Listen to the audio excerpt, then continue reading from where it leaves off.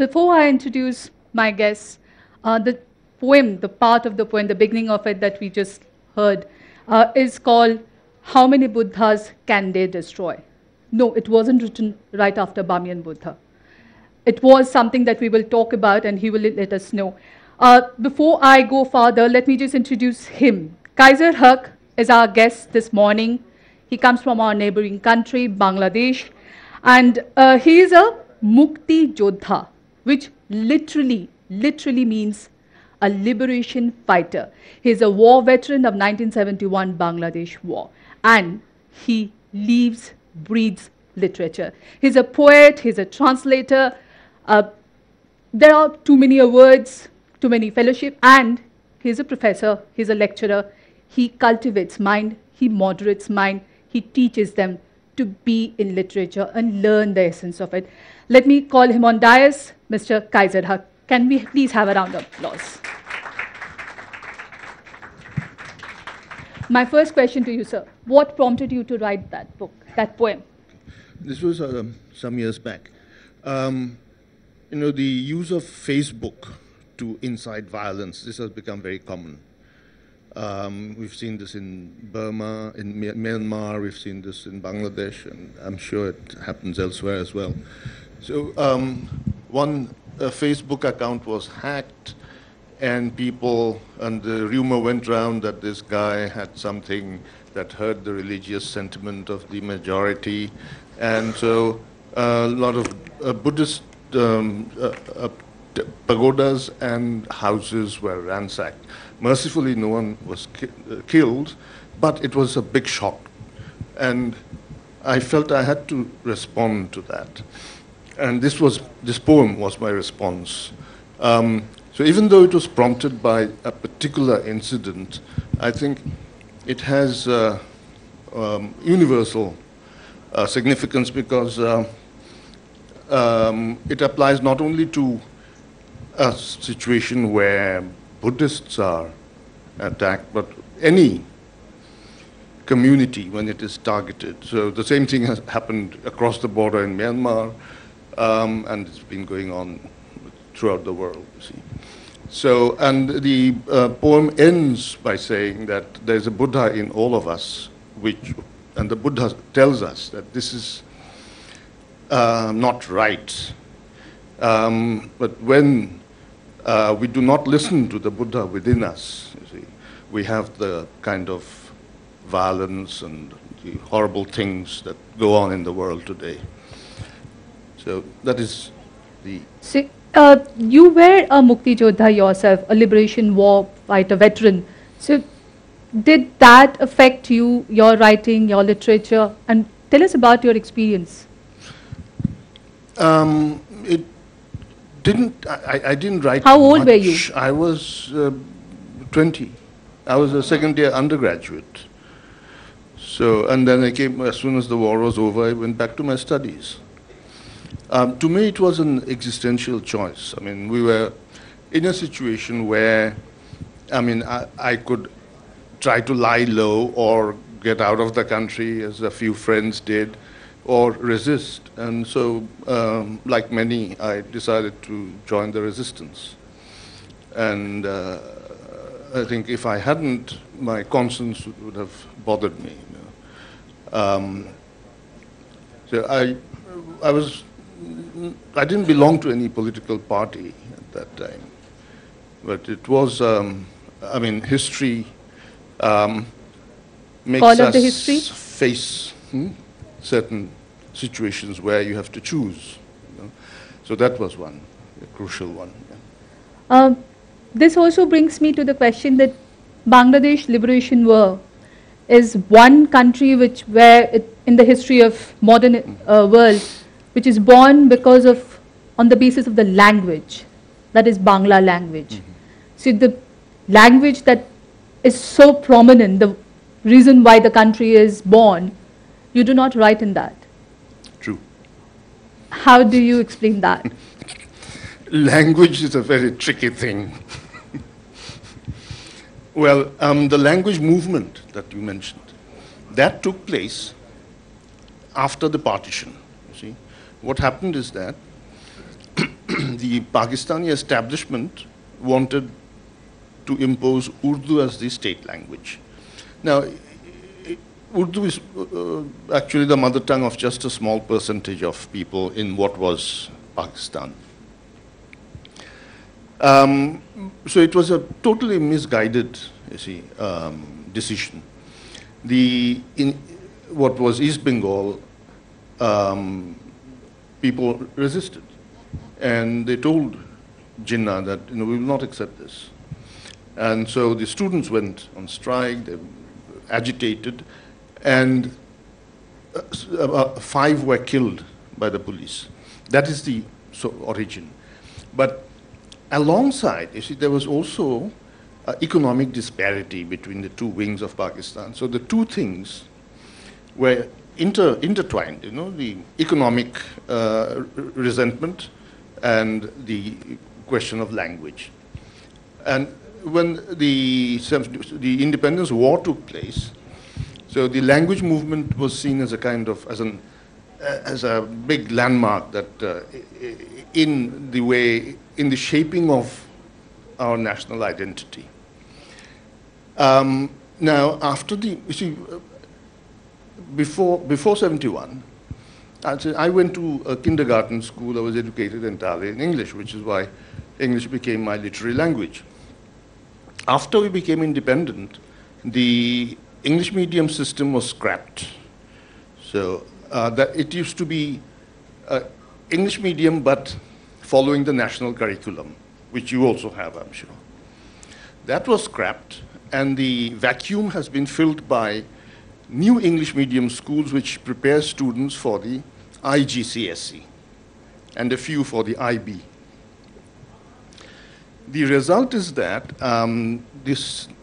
the new generation of upper middle class children are more alienated from the native culture than we were.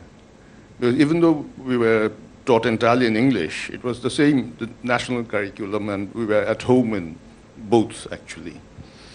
And which is why I have done a fair bit of translation from Bangla into English. So it's like, instead of writing in Bangla, I have translated from Bangla into English. Now, after independence,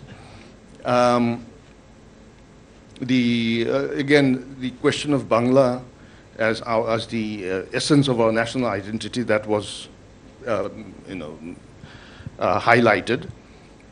But in the process, the language and culture of many small ethnic groups was sidelined.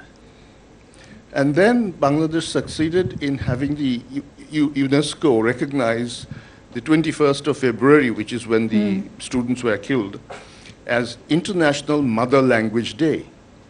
And so now, that has brought the marginalized languages into the scene.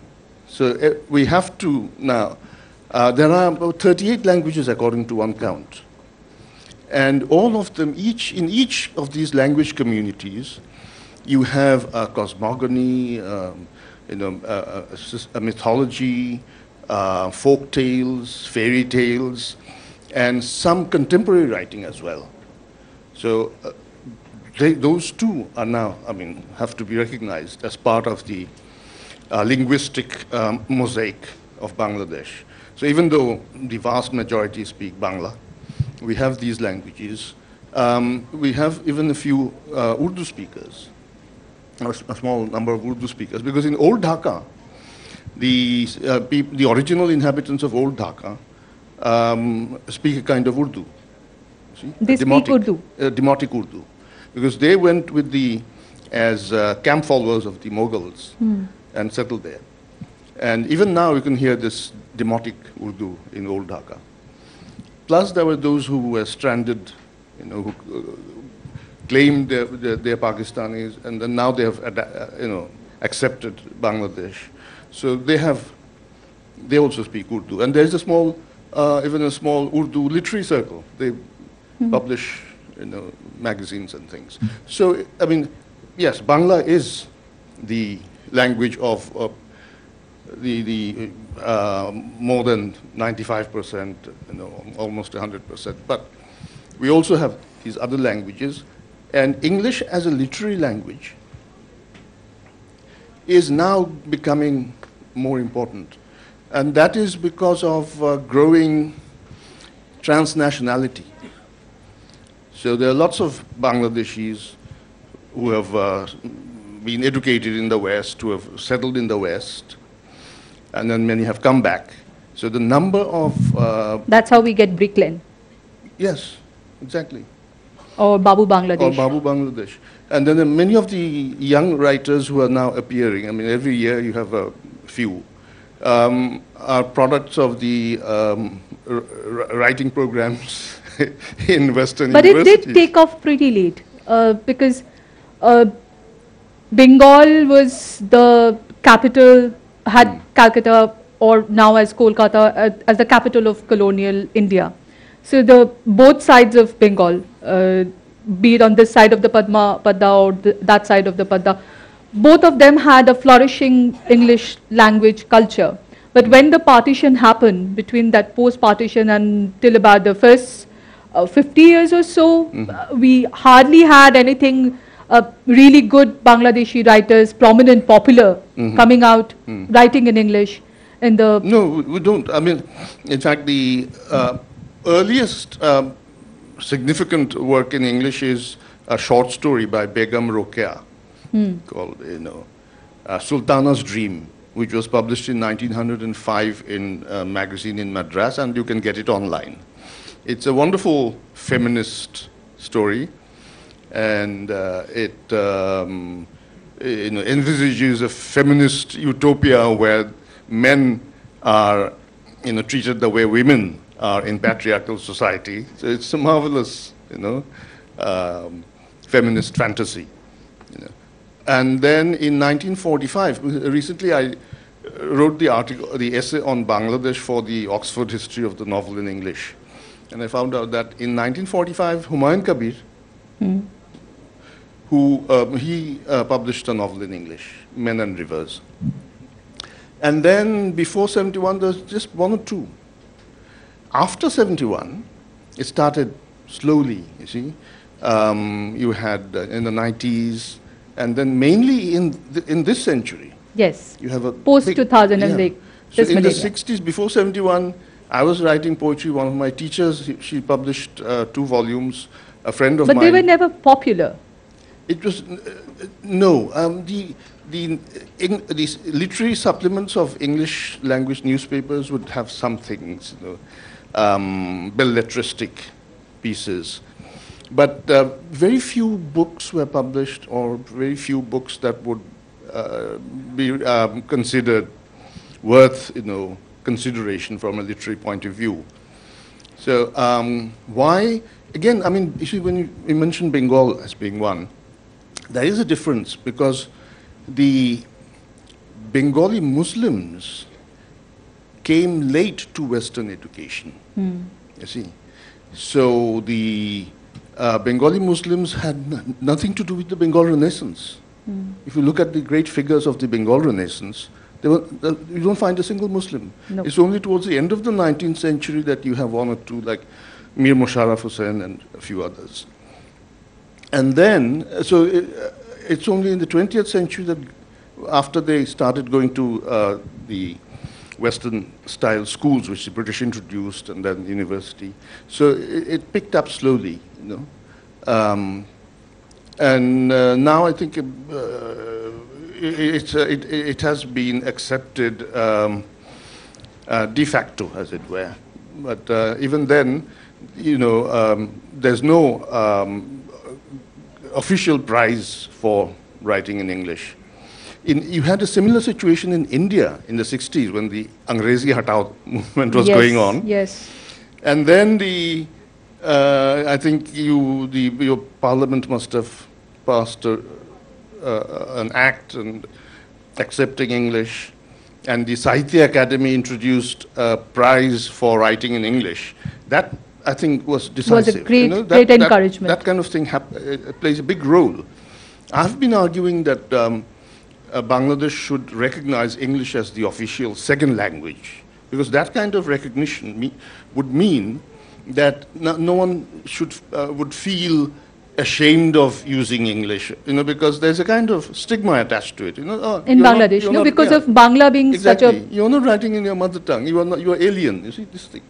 That would go that away would go up. if there was some kind of official recognition of the role of English. Now, the thing is, English is the second language. All the work in the NGOs, the banks, the corporate world, the foreign office, everything is done in English, you see. So that brings me, in this particular anthology of your published in the streets of Dhaka, towards the end, you have explained why you write in English.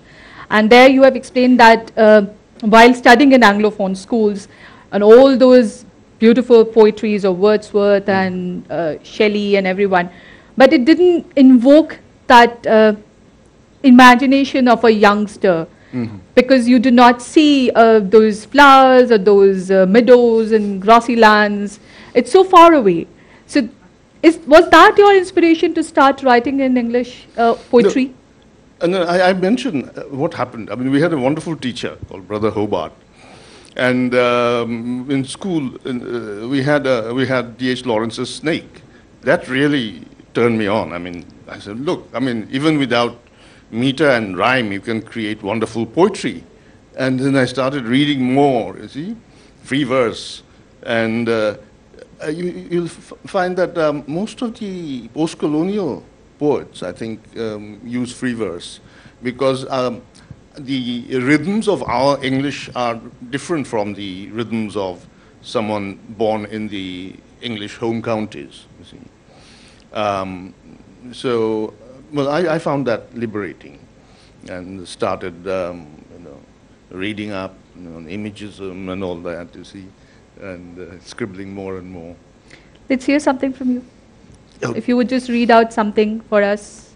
I once thought of, reading in a blues style, and I wrote a poem called Buriganga Blues. Buriganga is the river on which the city of Dhaka stands. Buriganga Blues. Down, down, down, down on my luck in downtown Dhaka. I take my time brushing teeth, shaving with 3-month-old throwaway razor. Catch up with headlines waving at me from a newsboy's hand, as if I'm an old buddy. Should I wave back? At which? Renewed allegations of corruption, or allegations trashed, or offer a 2-fingered salute in remembrance of Wolf Cub days. V for victory, or U for up yours? Which? Or should I part with a part of my dwindling resources on a copy of the rag and open at Mufassal News and predictable samples of perennial problems in small town and countryside? Women sent to Coventry, if not whipped, for alleged adultery, or found a dishabille hanging by a ratty sari from bamboo rafters, power play of local honchos with gangs of goons to straighten out nosy newsmen. It's so easy to shed tears. Are they any use? Can they salve an uneasy spirit? Wondering if any movement can be viable, I decide to move on, slip feet into sandals with flapping soles. Let them drag me to the black waters of the polluted Buriganga River. Watch the seasons turn. The rains have stopped. the blue sky is such a pure blue, I can only stare in disbelief.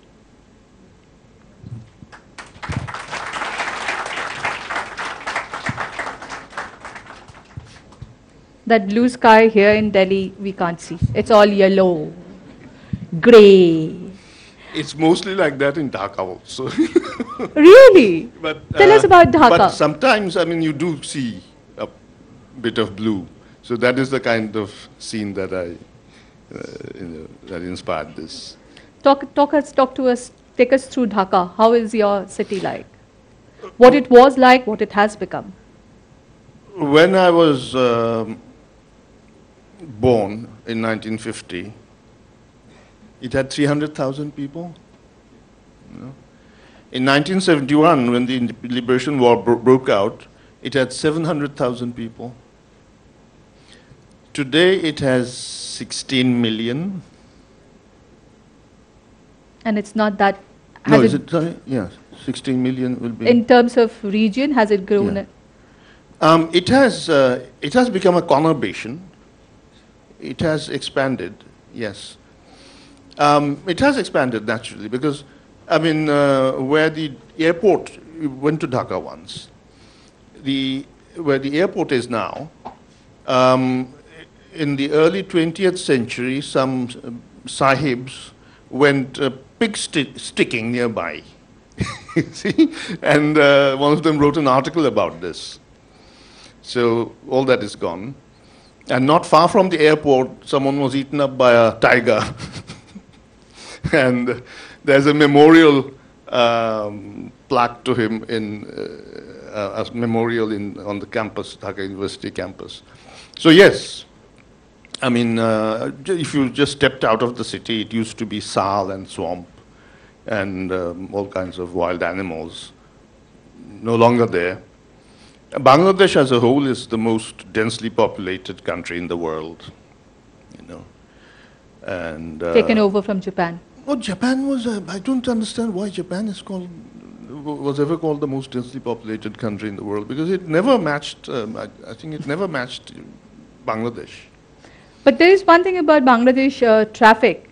It's chaotic, it's maddening, but like in case of Pakistan, Bangladesh rickshaws are also very well decorated, and it's quite something to look out for. There is, and it's not as gaudy as it used to be. I mean, because it takes a bit of money to have those. But rickshaw painting is a genre, you know.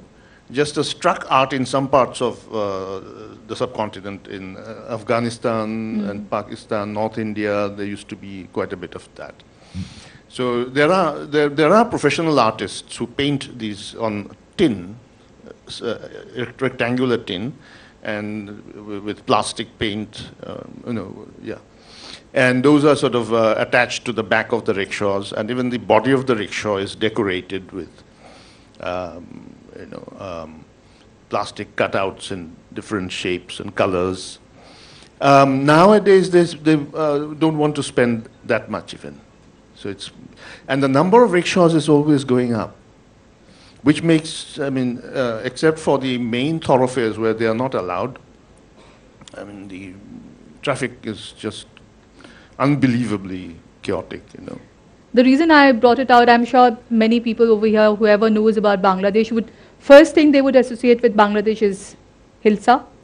Mm-hmm. That's the anglicized version, but any Bengali would say Ilish. And then the next thing would be the saris. Yes. The Dhakai Jamdani saris.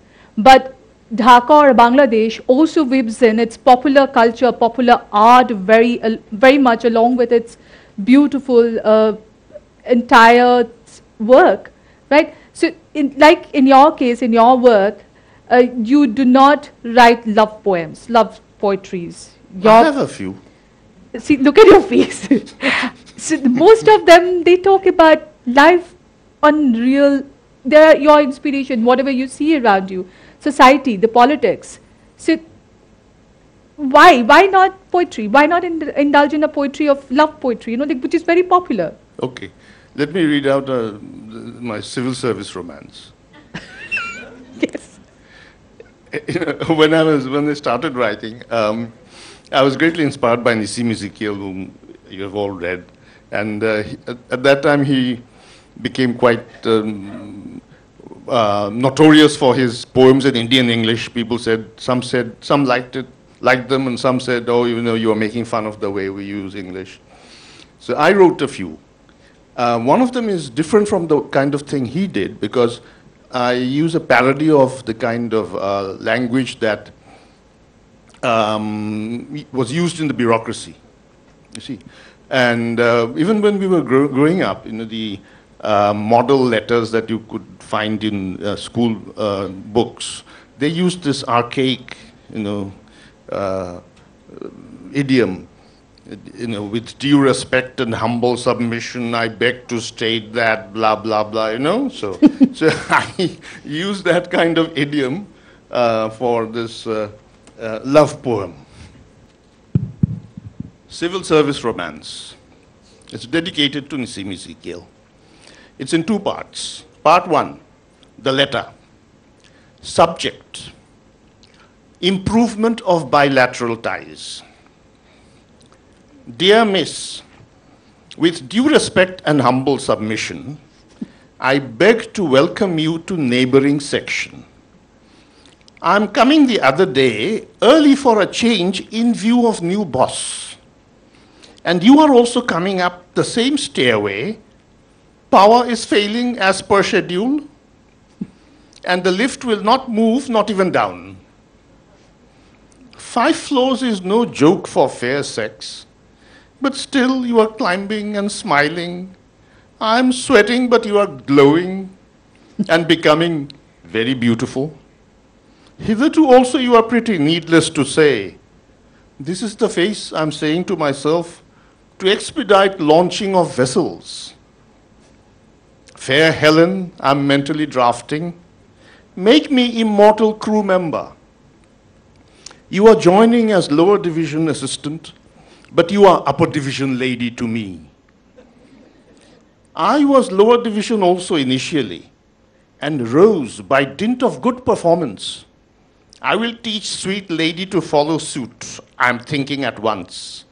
How to do the buttering of boss without compromising situation, etc. By the grace of Allah, my boss today is sending me with urgent file to your section, and we are talking, while the matter is pending as per unwritten regulation. What is urgent when we are dealing with most immediate? Bosses and governments come and go, but we go on forever. We are learning family particulars, likes and dislikes, making jokes, improving all-round bilateral ties. Now night is falling and falling. And I am like ever-loving film hero, tossing and turning with pillow in lieu of beloved. I cannot find further words, not even in dictionary, so adieu. Please reply most immediate. I will die for you every day and remain your humble servant. Part 2, the reply. Subject, matrimonial. Dear sir, with reference to your letter of no date, the matter is referred to father through mother. I am on casual leave, cooking dishes. Please apply through proper channel and thereby oblige your loving servant.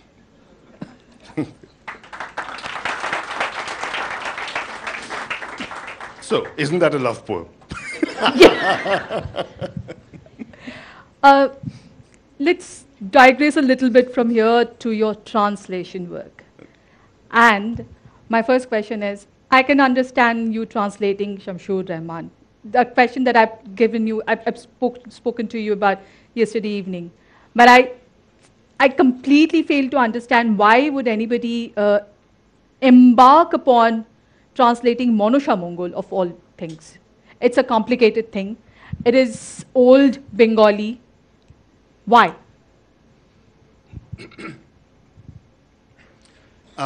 Like you, I grew up with the story. Are you familiar with the snake goddess Manasa? India is Manasa known for Devi? its snakes and snake charmers, Okay.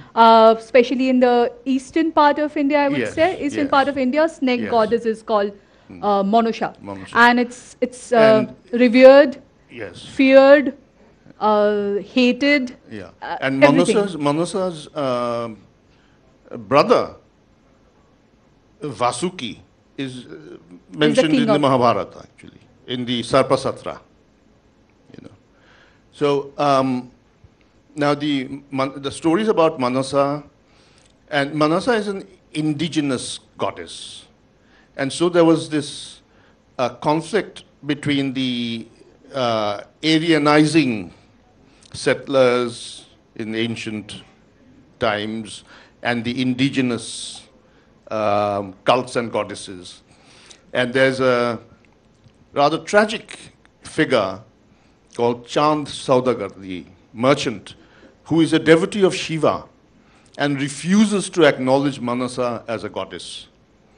And so the whole story is about how Manasa sort of tries to subdue this man and eventually sort of force him to acknowledge her. And in the process, there are all kinds of things which go on. So it's a story of epic proportions. And it's also a story of the sort of reconciliation of the indigenous and the Aryan orders, as it were. It's a fascinating story in itself. I thought, well, I mean, it would, as a kind of creative exercise, I could try to write a modern version mixing prose and verse. But then I talked to Dr. Sharmila Sen of the Harvard University Press. She heard about this from me, and she said that I'd be interested, but we don't do creative writing. You'd have to justify it as a scholarly work. So I sent in a proposal. I looked at all the available versions I could find. There are literally dozens and dozens, and many that have still not been edited and published, which exist on palm leaf manuscripts. And among the major ones, it also has got oral versions, right? In fact, even now, at the end of Sravana, there's a Manasa festival. And I went to a village not far from Dhaka. And there, they said that there used to be about 200 folk theater troupes who would perform Manasa things. Now there are just over a dozen. And they follow the bends of the river, because the Behula, she went with the dead body of her husband like that. And they perform rituals and bits of the story, they're sort of dramatized. They're like musicals, you see, folk musicals. And every year at that time. And again, it's very interesting that all the members of that troupe were Muslim. And there were even 2 Hajis. And it's all woven into that so-called completely Hindu tale, right? The Monusha Mongol, within that, all Muslim characters are also woven into that tale. And it's in practice, and they are completely revered in a similar fashion. Yeah. Yes. So it was fascinating to see that even now it's a sort of living tradition. So it's not that these things have died out. In the cities, we are not aware of a lot of things which are going on in folk culture in the countryside. See? So I became interested, and I produced a composite modern prose version. So retelling all the important episodes, you see, in my own way, in prose, so that a modern reader can easily get into the book. So, and that gave me ideas for more work with these old texts. See, so I hope I can do 2 or 3 more. So what is more challenging, writing poetry or translation? No, I mean, poetry, you don't know when you will write the next poem, you see? And then there are fallow periods. And this is something one can do more systematically, in a more disciplined way. So I think they're both equally important parts of my literary life. So how do you do it? You are translating something, you have taken up a project. In between, you also indulge into writing poetry? No, poetry, when a poem comes, as it were, so I just write it. Poems come in different ways. Some poems come at one go. Some you get an image, you get a phrase, you jot it down, and it's important to write it down. You see, James Joyce used to walk about, he used to have scraps of paper in his pockets. If a phrase occurred to him, which he thought liked, he would jot it down and put it in his pocket. At the end of the day, he would take all those pieces of paper out and sort them and then put them into a big notebook, you see.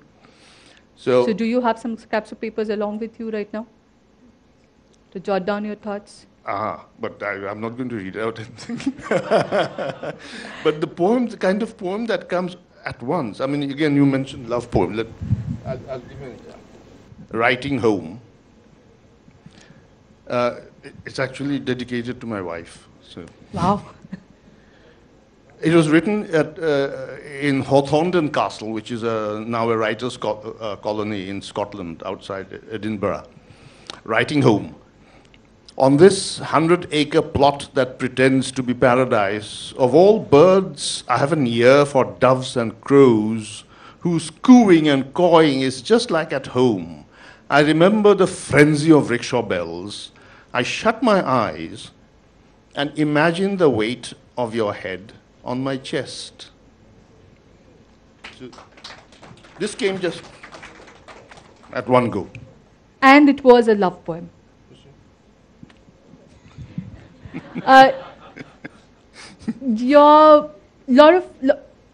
Quite a bit part of your life you have spent outside and abroad, in US and in UK, in doing your scholarly work.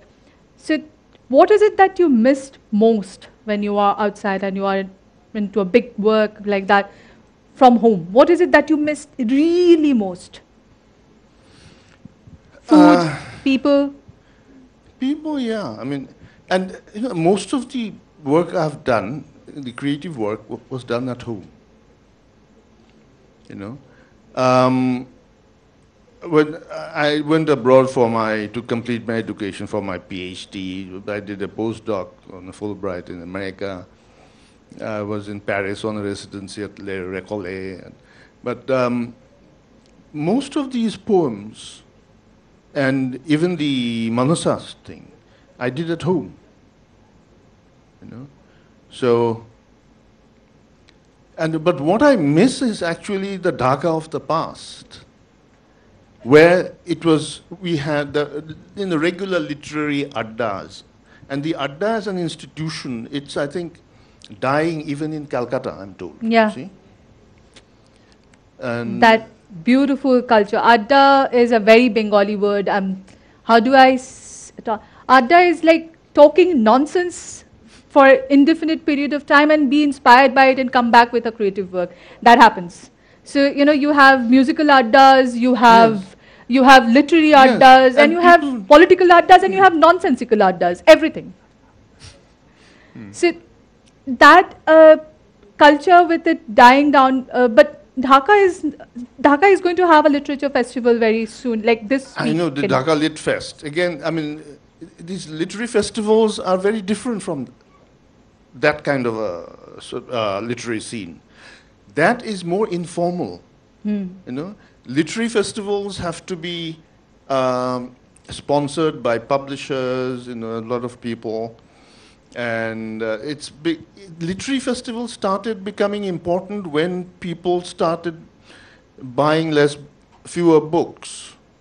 And when it became more difficult commercial. When the literary world became more commercial, and when it became more difficult to access books. Nowadays people don't wander into a bookstore and browse. You see, because the lifestyle in general of people has changed so radically. So, Anybody who wants to have a question or ask a question, please raise your hand. We would definitely take it. In between, I have this question for you, which is, do you as a poet find it difficult to find a publisher, since you spoke about a commercial part of the literary? no, I haven't found it difficult, but it is difficult, yes. And I think we were talking about this before we came in. If the publishing industry is changing, and one positive development, I think, is the new technology that produces books on order. So a publisher need not print 1,000 copies or 2,000 or 500, whatever, and keep them and hope that people will eventually buy them. With a print on order machine, you can have the book, the virtual book in the machine, and if somebody orders 10 copies, you press a button and 10 copies will come out. And then you can send them to the person who has ordered them. So that, and along with internet sales, I think that is one way out for literary publishing. And this kind of edition, in the print on order edition, has become the norm with poetry in the West. Most of the small presses that publish poetry use this technology, because then they don't have to, spend a lot of money. Spend a lot of money in publication. And the book will never go out of print. If somebody orders it, they'll just send those copies, the number of copies which have been ordered. We have a question. As a poet, poems don't have language as such. But as a poet, do you think in Bengali first and then translate it into English in your mind, or do you think in English? No, I mean, as I said, I mean, English is my literary language. So, and from kindergarten onwards, my education was entirely in English. It's only in class 5 that we had Bangla as an Bangla language, and that. But at home, my parents taught me Bangla using the standard bazaar textbooks, Borno Porichoy. Adorsolipi and whatnot. So when I wrote anything, it was always in English. So I mean, I think, yes, I mean, well, thinking is a very strange thing, because you don't always think with words. I mean, there is something that has been called mentalese. There's a thought, and there is mentalese. It can be proved, because every time you say something and you say, no, that's not what I meant. What I mean is this. It means that there's this thought, which is pre-linguistic, and then you utter something and you say, oh, no, let me... You communicate in a language. Yeah, and then you rephrase what you want to say, you see. So, but the language in my head, the primary language is English. At the same time, I think today, whatever language one expresses oneself in, everybody is multilingual, because there are so many languages, which are bombarding our consciousness, So, people, even young children in Bangladesh, are picking up a bit of Hindi from the Bollywood movies, So a cousin of mine said, his son, very small, he said, he said, my son said to me the other day, in a mixture of Bangla and Hindi, Baba, barish hocche, you see? Which means, so, Baba, it's raining. It's raining, so barish ho raha. So barish mixed with the Bangla word, you see. So this kind of code mixture has become the norm in many, many societies. And then even in written Bangla, I mean, even in the Sharodiyo Desh or something, The Durga Puja versions of literary magazines. Yes. Published from Calcutta, Kolkata. And a novel by a very highly respected veteran novelist, Shishendu Mukhopadhyay. In the first paragraph, 1/3 of the words were English. So it's in Bangla script. But when people speak, they mix a lot of Bangla it's all English Khichdi words, language. Yeah, so, the fiction, I think, reflects the I think it's also change because that of the is popular taking place. culture. It's like everyone nowadays speaks in mingling with different words. We had another question from the back. A very good afternoon, sir. We just heard a love poem of yours. My point was, whenever I see a romantic poet or a romantic poem, that's very different. But yours was much of a humorous and hilarious one. Why is it so, and why are your love stories different from the other poets? I love humor. You actually love humor. I saw that with the 2 parts of that script. But I say, does love actually require some humor? Because when I do humor, I actually face the reverse consequences. I think the humor strengthens whatever you want to say. I really do. And yes. So I think we should not be put off by what some sour pusses say. She makes sure I should not be humorous from the very next time. Maybe you should start writing poetry. That might help you. That brings me to my last question of this session, which is what is going to be your next work? What are you working on?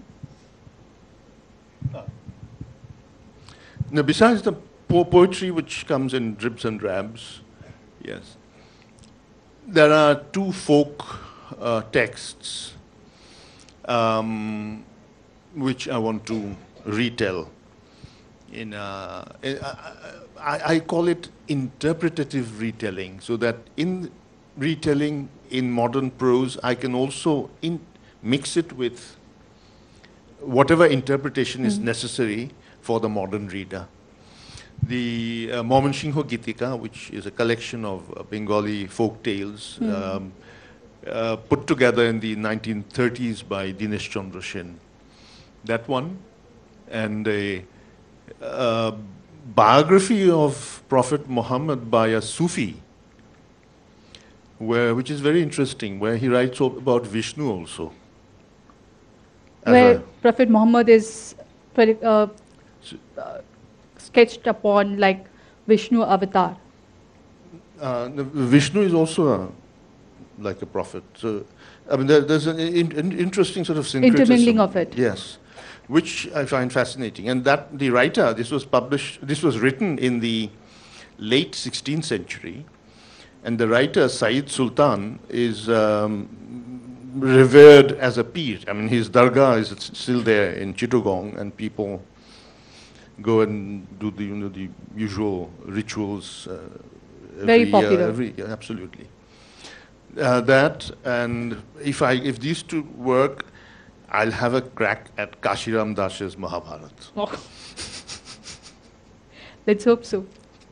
Let's hope so. Let's hope to get you back one more time, sometimes later, once you are done with. Thank you so much. It's been a pleasure. Thank you very much. Thank you very much for this audience.